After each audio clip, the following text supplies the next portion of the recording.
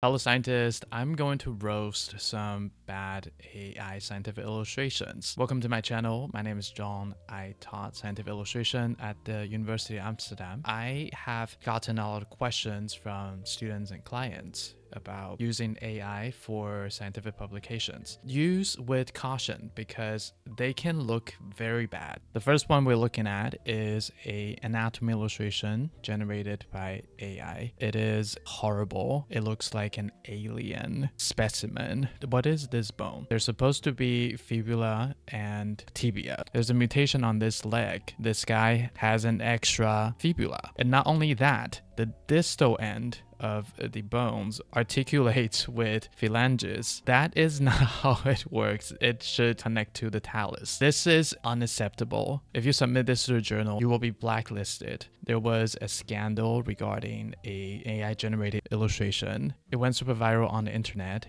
and that caused the retraction of the paper. The authors were disgraced and the reputation of the journal is tarnished. Another telltale sign of an AI-generated graphic abstract is the text. This is not even English. We cannot see very clearly from this image, but we will see more in the next image. AI-generated horror show of an oral microbiome in centenarians. I learned this word just today. This means human beings over 100 years old. I don't think this is how their mouth would age into when they are over 100 years old. I hope this does not happen to myself, because why does my lower jaw mutated into a symbiosis? Random teeth? What is this? This is like a sea urchin, so I really hope this doesn't happen to any centenarians. This doesn't age well. At least the spelling of the title is correct. That is very rare for AI generated graphic abstract. Porphiomonas. What is that? What does that mean? Tonsils everywhere, but there's no structure of tonsils. This looks more like the mammoth tissue in human breast. This looks like bacteria, and this looks like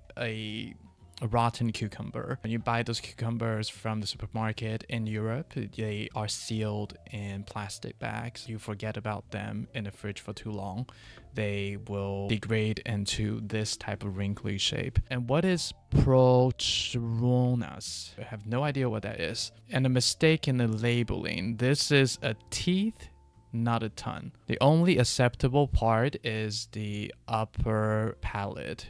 The teeth, let's count them if they're correct. 1, 2, 3, 4, 5, 6, 7, 8. So this guy still have their wisdom teeth. Oh, look, there's some tonsil stone in the tonsils. Disgusting. All right, let's move on. Okay, what did the researcher type into the AI program to get the rat picture? It seems that it's something testis related, because yes, we see testis. There's testis in the label. The entire testis is anatomically incorrect. Epididymis, that's not where it is. So we see a cluster of sperm. Somehow it just assemble into a rat. I don't think this is how rats procreate. If this is how it happens, it is quite scary. Rats crawling out from the bowls. Maybe some crazy scientist in China is developing that. Some genetic modification to transform testis into a womb, so male can create their own offspring without women.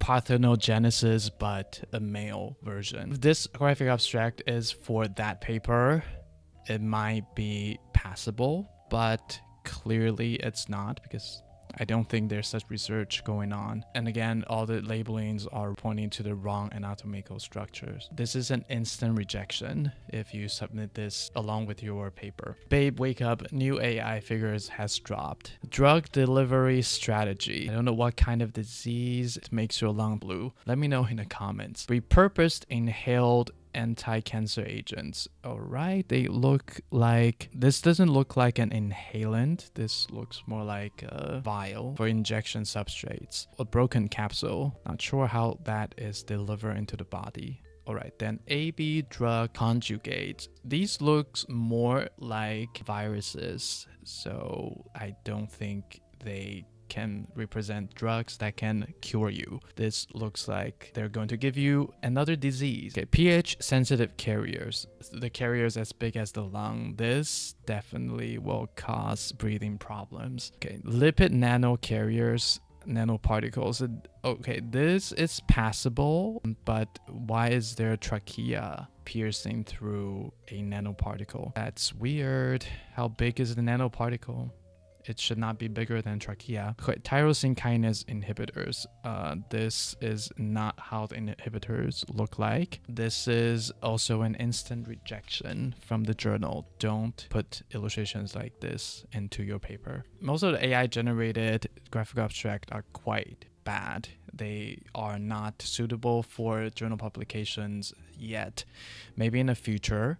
I do think the AI can develop quite quickly, and it might soon take over my job as a scientific illustrator. If it happens, I will definitely talk about it because I'll be losing all my clients, so I definitely will come up here and cry. Have you seen other horrendous AI images? Let me know in the comments. Remember to give it a like to support the channel, and I'll see you in the next video.